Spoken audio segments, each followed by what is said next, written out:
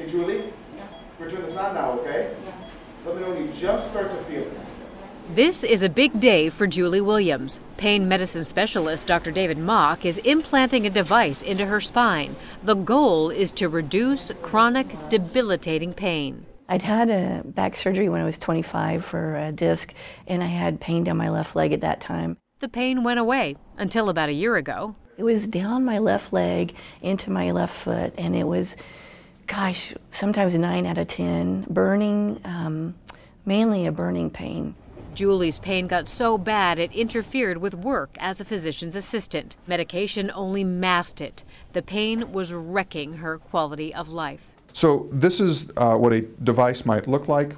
Dr. Mock says the spine stimulator emits electrical impulses. Think of it as a pacemaker for the spine is probably the simplest way to look at that. During the procedure, he and his team first place a temporary device at the level of the spinal cord where the nerves are that generate the pain. It gives off small electrical signals that mute what patients feel. Instead of pain, they feel a pleasant buzzing sensation in the affected area. Where do you feel that?